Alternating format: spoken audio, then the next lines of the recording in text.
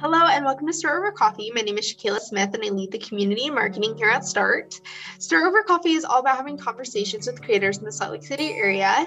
And for this episode, we'll be interviewing Savannah Adams, who is the founder of Navvy Brand. And Navvy Brand is a branding agency focused on building customer relationships and creating consistency.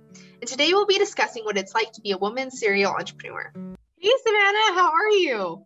I'm good. How are you? Good. It's so good to see your lovely face and to have you on this podcast. Thank you. It's great to be here. Yeah, you're such like a cool woman figure that has been in my life, and a woman entrepreneur, but also just like a leader. Like you embody leadership qualities. Thank you. That is very, very sweet to say. Yeah, no, I mean, we've met in college and I seriously, ever since I met you, like, I really love this girl and her energy. And like, you're going to like do something cool in your life. And it like to be a part of that journey is so awesome. Thank you. Well, I will say I thought the exact same thing about you. And I loved when we got to work together at Lassonde. It was phenomenal. Yeah. All of our time together in college was great. So it's cool to be able to reconnect as, I'm going to say adults, but I know we were adults in college too. Yeah, exactly. Just more adulting. Yeah, I totally agree. Let's start off the podcast with you telling everybody who you are and what you're working on. For sure. Yeah. So I'm Savannah Adams. I am a serial entrepreneur. I have been at heart pretty much my whole life, but it really like flourished in college. So I'm currently running two businesses. I have my primary position is at Navvy, my branding company, and it's a branding company that basically focuses on sustainable and ethical companies. So it's a phenomenal position to be in. And then I also have a clothing store for children and moms that's also a secondhand. It's a sustainable focused clothing store where we upcycle and recycle clothing. Yeah, I know. It's so crazy. I can't keep up with you. I'm like, I assumed you had a podcast like when we spoke, and I'm like, she has to have a podcast of some sort because yours is so purposefully like the initiative you have for all of those businesses. I mean, it's so amazing. You need a podcast, by the way. Thank you. But yeah. It's so funny because I just posted on my story, I think literally this morning before I read your message and was like, hey, like, what should my next step be? Like, I'm ready to like kind of like expand.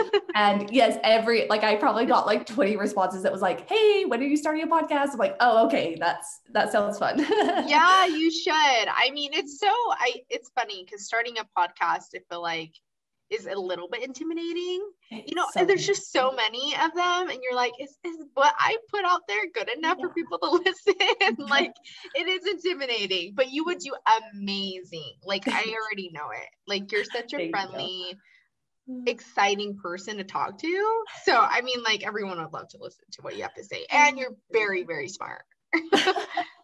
Yeah. So I want to I know that, you're working on a lot of businesses, but I want to dive into like your story as an entrepreneur. Like, how did you start? What inspired you to be an entrepreneur? Yeah. So like I said, I feel like I've kind of done it my whole life. And so I think that the real drive to be an entrepreneur started with my parents. Since I've known them, they've just been, business owners. My dad like always makes this joke about my mom because she gets this 7-year itch with a career. So she'll like dive into something and then 7 years in, she gets stable. And then she's like, hey, like I'm ready to start a new business, and jumps and goes and does this other thing. And everything she touches just turns to gold. Like she's just phenomenal. And so I think that a lot of it came from my mom, but I never really recognized it. I was always, I want to say like freelancing, I was always doing my own thing and I had side hustles, but in my mind, I was never an entrepreneur. I was just going to go join the corporate world and do that. And then in college, when I started with Lassonde, I kind of stumbled into Lassonde in a very organic way. And it really like solidified my passion for entrepreneurship. I was around people and I was like, this is my group. Like, this is where I was meant to be. And then I left Lassonde and went and joined the corporate world. And in my mind, I was like, oh, that's like a college thing. And again, like, it was like this weird thing where I kind of tricked myself into believing that like entrepreneurship wasn't really a career and I needed to go and be a certain way, or that I should or shouldn't be something. And so, again, I had all of these side hustles, you know, like I was like grooming dogs on the side. I was doing doula work. I was doing like, I was, you know, like helping moms with like, you know, breastfeeding, and like, I was just doing all of these things on the side and like getting paid here and there and doing some of them free. And I was upcycling clothes and selling them. And like I was an entrepreneur. I just wasn't really acknowledging it. Yeah. But then I got in partnership with the co-founder of Navvy, and she was just phenomenal. She was like that piece that I needed, that, you know, my creative, crazy mind needed to like kind of organize everything together and like solidify it as a business. And so, you know, I cannot stress the importance of like great partnerships, but she's been phenomenal. And so we came together and were able to build a really successful branding agency really quickly. And it's the thing that's like, you know, been where I've been able to pour my creativity and my passion. And it's been so phenomenal.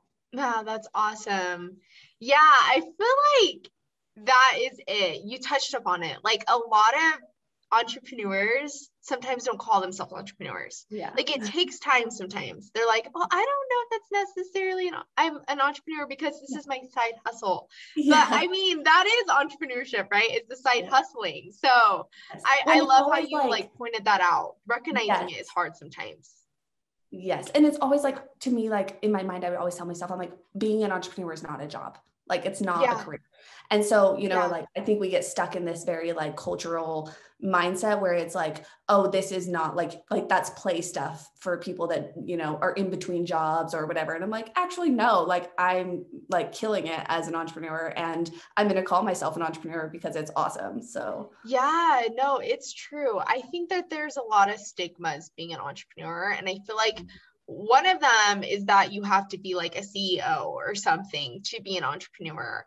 But I mean, there's people who work corporate jobs and are entrepreneurs. You know, you could be both. You could be whatever you want to be, honestly. But it's funny how people like to place titles on other people. And that's what makes it so hard, I think, to even call yourself that, is because you recognize what other people call as an entrepreneur, and you're like, maybe I don't fit that. But it's a mindset. It's you know, more than that. So I totally agree with that. So I want to talk a little bit more. Why did you create Navvy brand?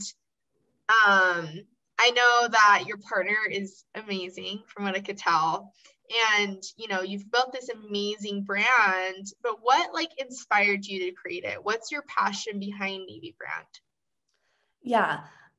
So we built Navvy because we felt like there was just this huge gap in the industry, you know, like, so when I left college, I went right into advertising, and it was great. I learned a lot. But I always felt like I was being pushed to support brands that I didn't necessarily support, brands that I didn't know anything about, brands that, you know, I felt like weren't necessarily ethical, or that honestly, I just didn't care about. So I'm sitting here, you know, doing advertising and trying to market these brands. And I'm like, does this matter? Like, is it making a difference in the world? And so I went off and started freelancing, and I did social media management for all of these companies that I cared about, with people that I cared about, that I was building real relationships with. And then when I met Natalie, you know, she was very much in a space where she was like, I'm ready to start my own business. I want to do something that's mine, and, you know, like be able to foster it and baby it and have my own thing. And I was like, well, you know, what would be amazing, because I need somebody that has that piece, is somebody that wants to partner with me to help support ethical brands. Like I'm done doing advertising and doing marketing for brands that I don't believe in. And so I want to come together and start, you know, helping these brands. There's so many companies out there that are doing amazing things that nobody knows about.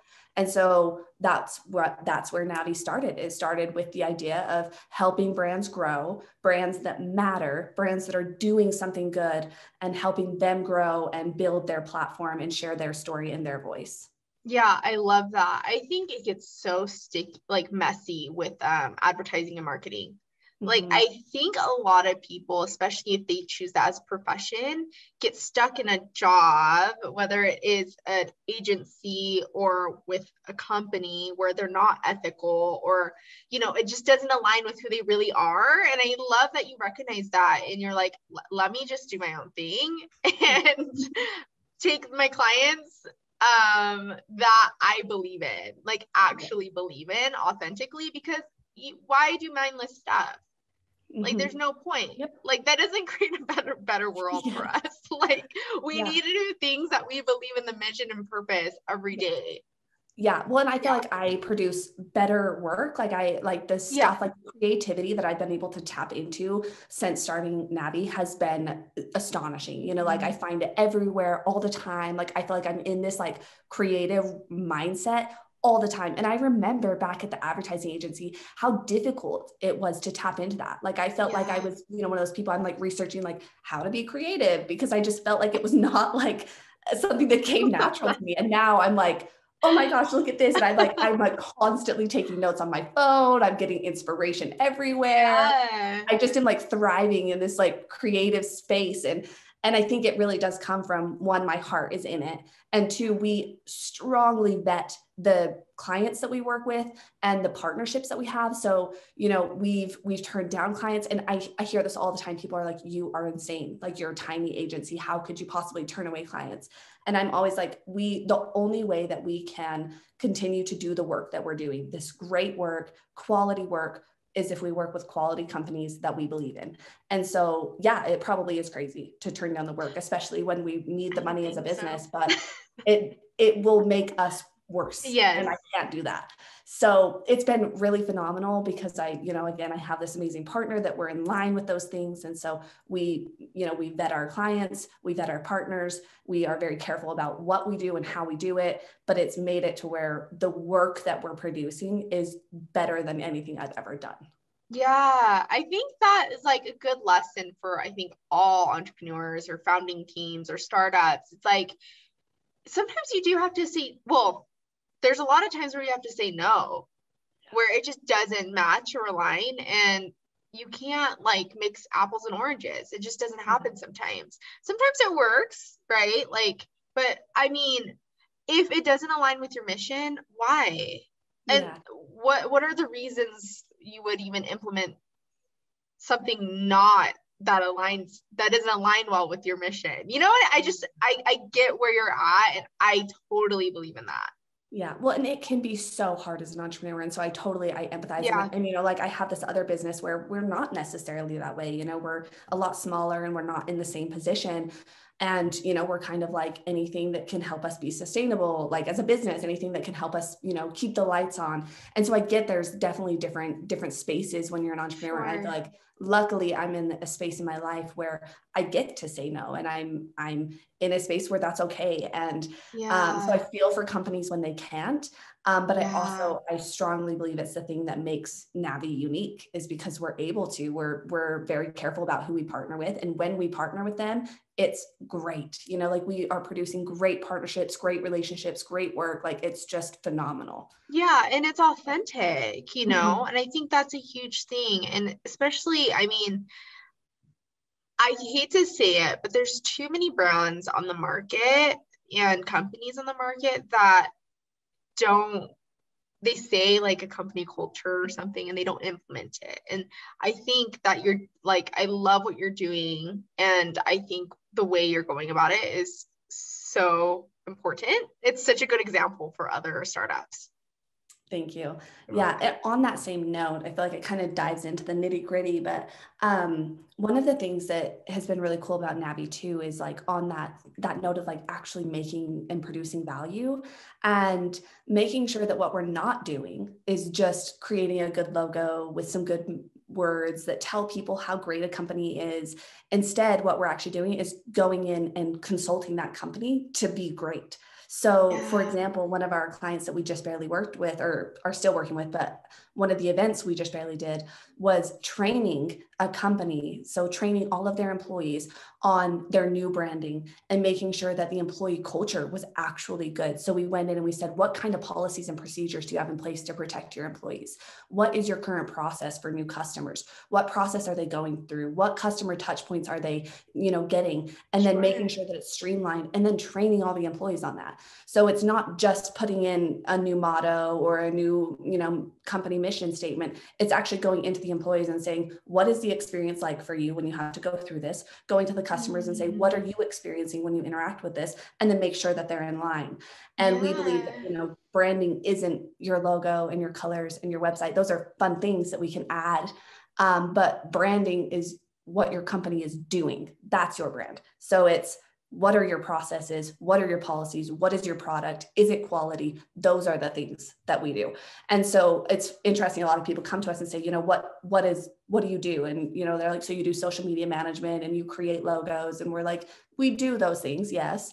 But what we actually do, like the bread and butter of Navvy, is we actually get into it. We get into the nitty gritty and we say, you know, this policy that you have in place isn't working. It's not supporting your employees. You know, this process that you're using isn't the best thing for your customers, or this one is working. Let's amplify this. And so, you know, we don't just do branding. We quote unquote branding. We go in and we actually look at a company and make sure that what they're doing is really quality, and then we can market it, and then we can brand it and say, okay, now what we're saying actually matches what you're doing. And that's the important piece. Yeah, I think a lot of people have misconceptions of branding and marketing. I think some people don't fully understand it. There's a lot more to it. And I think, well, I know branding and marketing is totally different, two different things. They're totally different, but they work together. They're just different. And branding, again, yeah, you said it, is not just design. There's like so much more that goes into it. It's about reflecting and understanding what you stand by as a company, and if you're implementing them day to day, internally and externally. Like and that's a difficult thing. Like it's a lot to think about, because it's beyond your daily operation. It's making sure it's reflecting, it's being conscious, as you well know, because you are all about that. And, you know, I totally agree. And I love the process that you're taking. And I think there needs to be more of that. Thank you. Yeah. Of course. Seriously, like I said, it's been absolutely amazing. Yeah, no. And it's so funny. Like just hearing all of this, it reflects who you are too. So like, I love how you're true to yourself and that you're putting it in your work. And it's so cool to see. Like, it's just so awesome. And hearing about it makes me super excited for you. Thank you. You're sweet. So how did you meet Natalie again? And I mean, you're a duo right now. How do you work, you know, as a woman team, being two entrepreneurs and just busy? You guys are both busy. I bet you money. You guys are both so busy. Yeah, we are insanely busy. So it's actually an insanely funny story. So Natalie and I are double cousins. So her dad, my mom's siblings, her mom, my dad's siblings, but we didn't know each other until last year. So we had never met until last summer, and we were able to connect for the first time ever and really like meet. And it was like an instant connection. I mean, like she was my cousin, and it was like, oh my gosh, hi, like you're so great. Like, so that has been awesome. So we kind of met and just started like really just hanging out, and then ended up working for the same solar company for a while. And she's killer. So she's the VP of finance for a solar company. And that's what she does primarily. So Navvy is definitely on the side for her. She helps out with a lot of the finance and business side. And then I handle all of the creative and branding side. So she's awesome. And she does a lot with me on like the brainstorming. So we'll have like, you know, brainstorming sessions, and she's super creative and has been able to tap into that world. But yeah, we technically are like as related as you can get without being sisters, but never knew each other. So yeah, no, that's awesome. I love how you guys made that connect, right? Like, I know it's like family and you guys are double cousins and have never met each other until last summer, but I mean, like that connection's really cool. And I mean, I know you guys are family, but being two woman entrepreneurial, like focused is sometimes hard in the woman entrepreneurial space, is to find a cool, you know, other female entrepreneur, because they're so rare sometimes, you know? And so I think that's so cool. Yeah. Well, especially one that complements your skills. Like, I feel like it's so funny because we're like the exact opposite, but we're exactly what the other person needed. Like, so like, as far as like a business partnership goes, it is just like everything that I'm just like, I do not know how to do this. This is not my wheelhouse. She's like, oh, I got it. And like, same thing, vice versa. So it's so nice. Cause I feel like together, I feel like we just have it all covered. So yeah. I think that's important too, right? When you find a partner to do a business, is not finding someone exactly like you, because then that way, like, you guys will have the same perspectives. You want to have different perspectives. yes. Yeah, I totally think that's awesome, and different skill sets, right? So yeah, it's really cool. I want to talk a little bit about, you're a mompreneur. So I want to talk a little bit about that. Like, how do you balance all of that? I mean, that's crazy. And Natalie, I'm sure, I mean, she has her full-time gig and her side thing. I mean, like, you guys are busy. Yeah. So, I mean, how do you balance that? Yeah. Natalie is also a mom. So we both have one son. So it's been really fun because we actually kind That's cute. Yeah, we get to work together on some of those things. And yeah, no, it is challenging. I think for any parent, I think whether you're an entrepreneur or just like any job, it's always hard. I often miss my child every single day. But I actually listened to this podcast and read this book pretty recently called The Dad Advice Project. And, it was for dads, but it was so helpful. It basically talked about how to balance work and parenthood. And it was phenomenal. It came from, these big, CEOs and senators and pro athletes and all of these people that are just out there, like that, like they're killing it, but they're doing big things, and how difficult it is to manage parenthood on top of that. And the big thing that I took from that and that I've really tried to implement is the quality over quantity, kind of back to that conscious parenting theme that you and I have discussed many a time. But just making sure that the time that I do spend with my child is extra quality, that it's 100% there with him. And I find that's all he wants. The I find he gets sick of me very quickly. Whatever. At the age he's like, Mom, please stop.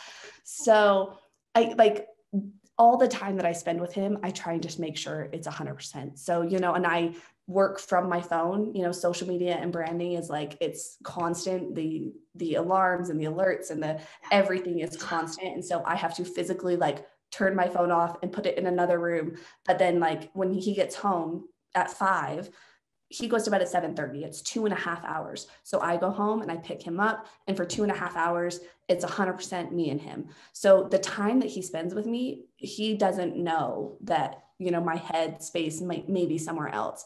I try and be very focused on him. And then when he goes to bed, sometimes I go back to work or, spend time with my husband or whatever. But I try really hard. The time that he's there, it's his time. And I find that quality is so much more important. Yeah, no, I love that. I think it's easy nowadays. There's so many distractions, but especially technology. And if your work is being on technology all the time, I get it, how hard that could be to turn that off, right? In your brain, to turn that off and be like, okay, I am now with my child, and this is me and Maverick's time. I think that is like a very hard thing to do. Especially as an entrepreneur, right? Because you're juggling multiple things. Yep. So I mean, kudos to you. It gets crazy. And my husband's also an entrepreneur, and so we spend a lot of time talking about business. But I think there's also a reality where we get to create a normal for our children. They don't know what's normal. And so I think where we've created a really good group around Maverick, like we create a lot of consistency. He goes to the same daycare and has the same people and the same routine, and that's his normal. And so for him, I think if it changed and one day I was like, okay, I'm going to go home, I think it would be a hard adjustment for him. He doesn't know that he's missing out. He has somebody that loves him all day long. It's just not me. And that's 100% okay. Like the people that are taking care of him, it doesn't have to be me all the time. And you and I have talked about this, but I am 100% a better mom when I'm not around my child all the time. And I know that it's very different for some other moms where they feel like they need to be with their kid, or, working makes them more stressed. And I feel the exact opposite. I feel so fulfilled in my career that when I come home, I get to be very focused with my child. I don't get as irritated with him. I can be patient with him. You know, the times like the weekends when I spend a long time with him, I'm like, wow, my patience is running thin. I am not meant to be a stay-at-home mom. And I am a better mother when I am able to go and do the things that I'm passionate about and show him what it looks like to work hard and do great things for the world. Again, you're like an example to people. Like you really are. I mean, not only to the people you work with or meet, but like even your son, and setting that up at such a young age is so inspiring to me. I've told you this before. Like I want to be, we're like very similar, I think, but I want to be just like you when I grow up. So, I mean, like, that's really, it's like so cool to hear that. And I mean, in being a woman in a very like heavily dominant male space in the entrepreneurial world, I think could be somewhat lonely or intimidating in the sense that like you feel as though you can't relate. But I think obviously there's commonalities, right? You read a dad book on how to balance your life with children, right? And you're like, oh, I could pull from this. Like we're very similar. Humans are very similar overall as far as emotion wise, but as a mother, I'm sure there's a different connection sometimes, you know, and there's a different yearnings for your child and being there and nurturing your kid. So how do you like tell me about your experience being a woman entrepreneur and like your support and how you feel like as a community and what's worked for you. Yeah, no, absolutely.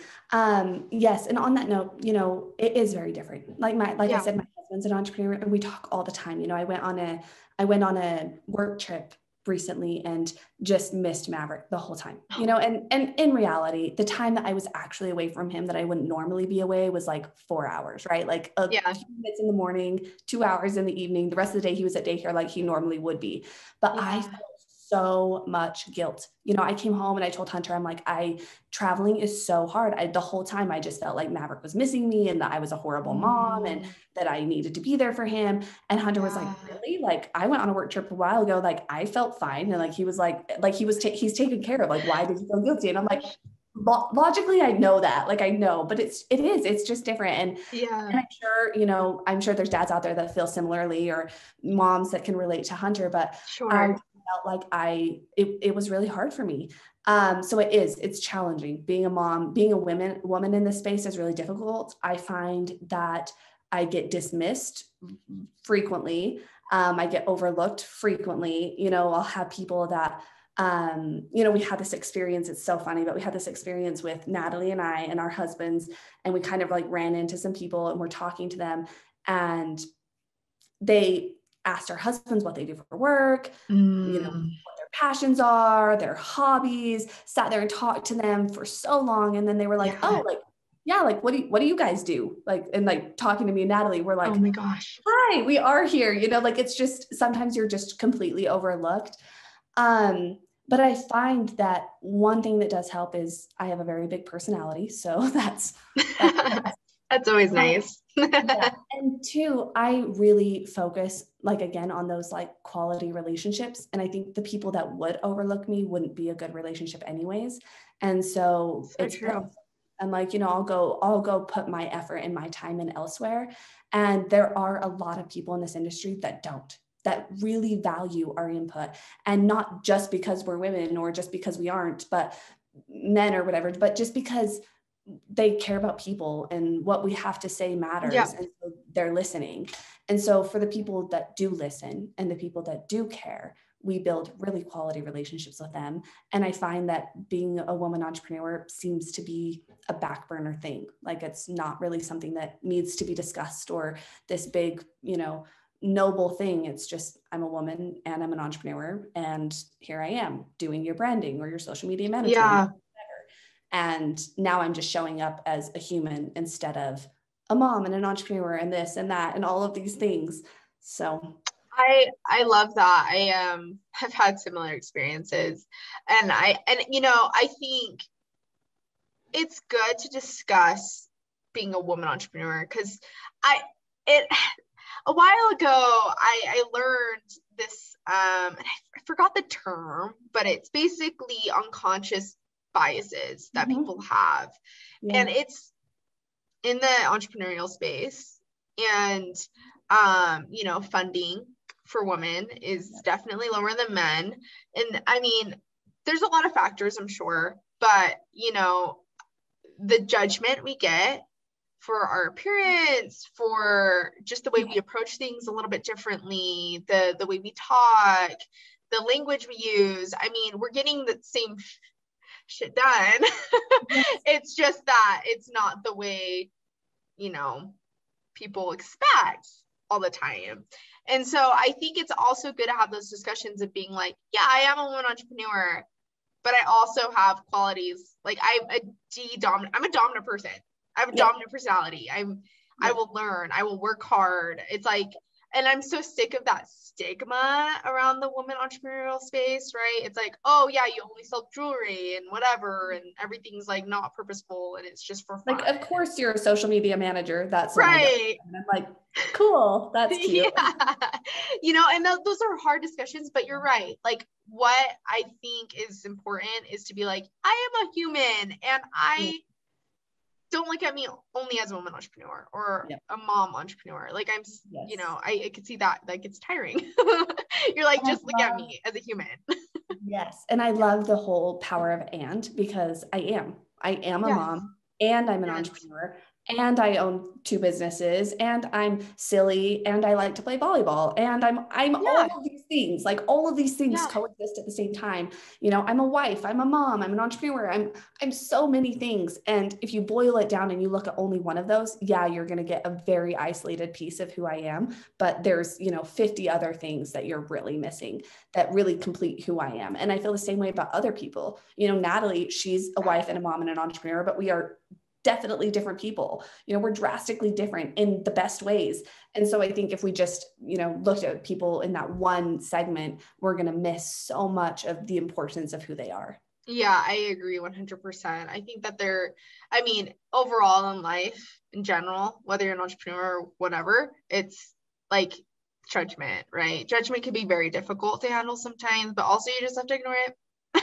You're like, whatever, like you can think whatever you want, but this is who I am. And yeah, if you choose to judge me based off this one thing, go right ahead.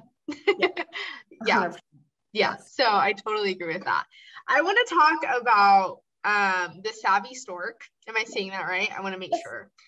I want to talk about that because I love what you're doing with this brand. I love the reasoning behind it, your passion behind it. So like, tell us a little bit more about that. Yeah. So the Savvy Stork is a clothing, I want to say like kind of like a clothing exchange, but more thrifty. So it's a clothing store for baby, children, moms. So we have nursing, maternity clothing, but it's all secondhand. So, you know, I do have a very big sustainability focus. It's me and my sister who run it, and she's also very passionate about sustainability. And, you know, it was started because after I had Maverick, I realized how quickly you go through baby clothes. And I just watched all of these clothes pile up, and you are changing their clothes every 3 seconds. And every 3 months, they're into a new, entirely different wardrobe. And it doesn't change until they're like 20. And even then, sometimes it doesn't. And so, you know, we're just going through clothes so quickly, and fast fashion is just taking over the world. And so we started the Savvy Store because we were trying to make a difference. We saw it in our community and started there first. So we created a brick and mortar clothing store where people could bring clothes in, and they could donate them, and we would recycle them, clean them, upcycle them, you know, and then resell them. And then we also expanded and started online. So now we're expanding. We started in our community, and now we're on to online. But you know, it's difficult. This business, I will admit, it's a struggle a little bit more than others that I've had, but we're figuring it out. It's a definite difficult industry to get into just because of some of the logistics of having a secondhand store.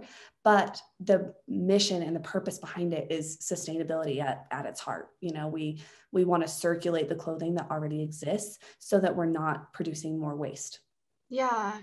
Yeah. And, when every time you talk about this, the Savvy stork, I always like imagine these cute little onesies. Like, I just have to say, it's just like, I love baby clothes. It's so cute. It's how cute it is. It's adorable. But I have to say, like, I think what I love about you and what you do is it's not easy. Like, it's not, right? I think that there's things that you could do that are a little bit easier than a thrift store for baby clothing. And you're not doing it because this is what you love doing and this is what you believe in, right? Like, I admire that, like, full-fledged, and I have to say that. But I think it's so cool to hear that people are becoming more conscious, and you're seeing more and more of these brands come up. Yeah. And I could see and I could feel you, because I've looked into the fashion brands and starting one, and it's hard. Yeah. And that, combating fast fashion and prices and things like that, and that whole thing, fashion sector is a whole different thing that people, I think some people don't understand if they're not in it. But I admire your passion and your purpose for why you created this brand. And I already know it's gonna take off. I hope so. It is so hard because fast fashion take off. It's exactly that. It's fast. Yeah. It's so easy. And I hear people all the time, they come into the store and they're like, why would I buy this one onesie for $3 if I can go buy a pack of 7 for $7? And you're like, honestly, because it's better. It's better for the earth. It's better for your kid. But a lot of times money wins. And so that is our biggest thing. That's what we're combating. And the mission is there. The purpose is there. The importance of it is there. But it's really challenging. Yeah.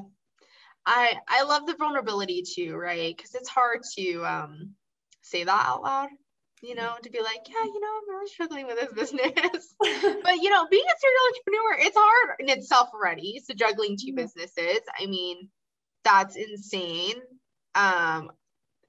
You have to be easy on yourself a little bit. That, one's going to be thriving more than the other sometimes. Yes. Well, and I do remind myself, I'm like, the purpose is there, right? So, we always go back to, like, initially it was really to help our community. And so if we need to pivot and shift and whatever, we will, and it will be fine. And we have a lot of, backup plans to the backup plans to the backup plans. But, the ideal is that it just takes off and the world just realizes how important it is to stop producing so much waste. So fingers crossed. Right. Exactly. And I think there is a shift. It may be slow, but the shift is there and people want it. And so I know, and I told you, I'm a future customer. So you will definitely have my business when I have a baby. So, I want to talk about a couple more things. Especially with the Savvy Stork, is like, what has been the most difficult and challenging thing for the Savvy Stork and starting that and running it and making sure it's okay? Because I mean, like you said, it's hard. Mm-hmm. So yeah, how have you overcame some challenges? What are some challenges, that still exist? Yeah.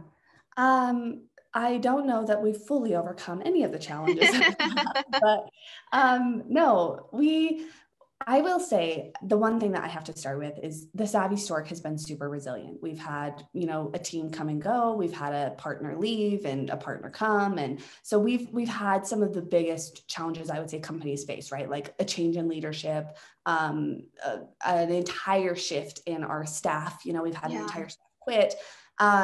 So we faced some of the biggest challenges. We opened during COVID, I would say anything that you can imagine throwing at a new business we faced, and we're still open. So like that to me is a win. Yeah. We also started on I want to say when we very first opened, we had $7,000 that we had spent. So for a brick and mortar store that, to buy inventory and all of those things and shelving to start, we started on very low on low funding, and we've continued that. We've been barely self-sustainable, and for a very good reason. Like, that's our goal, right? We want it to be sustainable, as businesses all want to be. But some of the challenges we face, I think it's some of the things that we've already talked about, which is that, like, the fashion industry is very tricky. Especially, I would say there's a huge lack of education on where fashion is coming from, where your clothing is coming from.